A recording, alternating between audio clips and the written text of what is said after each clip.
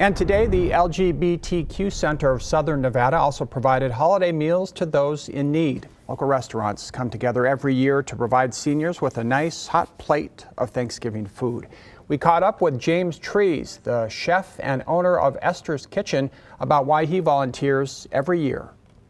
This is my community. I was born and raised on the east side of Vegas. I opened my restaurant right down the street from this place, and this is my neighborhood. And if we're not supporting the people in our neighborhood, we're not doing what we should be doing. The LGBTQ Center handed out and delivered more than 100 meals today.